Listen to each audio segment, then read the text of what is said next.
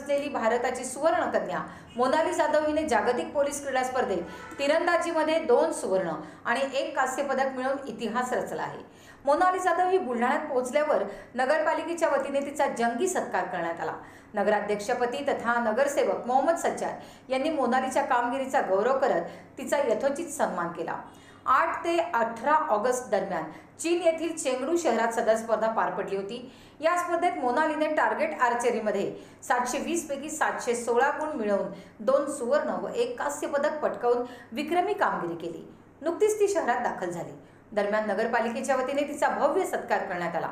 यावेळी नगरसेवक मोहम्मद अफसर, सत्तार कुरेशी, याकूब सेठ, बबलू कुरेशी, मुमताज खान व इतर मान्यवर उपस्थित होते।